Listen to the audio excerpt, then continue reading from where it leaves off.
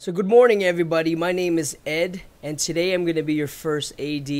Now what we have here is just your typical Star Wars hallway pew pew battle, if you will, between the good guys and the stormtroopers. Now I'm not trying to micromanage you guys because I truly believe that we can get better performance out of you if we improv just a little bit. But what I'm going to be doing right now is just giving you guys some guidelines on what to do and what not to do during our shoot here this morning. So I think we picked you to be the leader of the stormtroopers for this shot.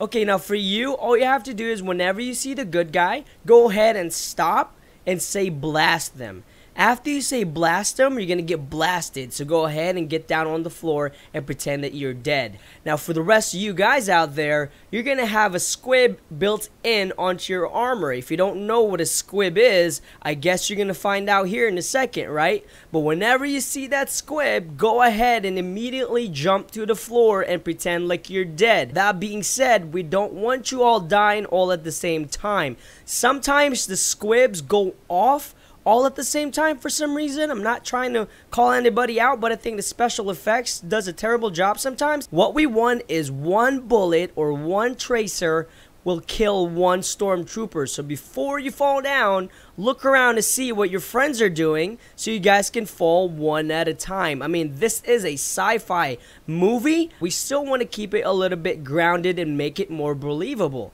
So does anybody have any questions for me here? When do we get to poop?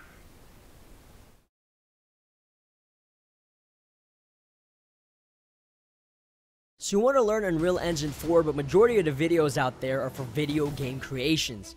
Maybe I can help with that. I just created a beginner's course on how to make a movie inside Unreal Engine 4. In an hour and 40 minutes, I'm going to teach you how to install Unreal Engine 4 to create your very first CG animation. Unreal Engine is the future, and this video is the perfect introduction to it.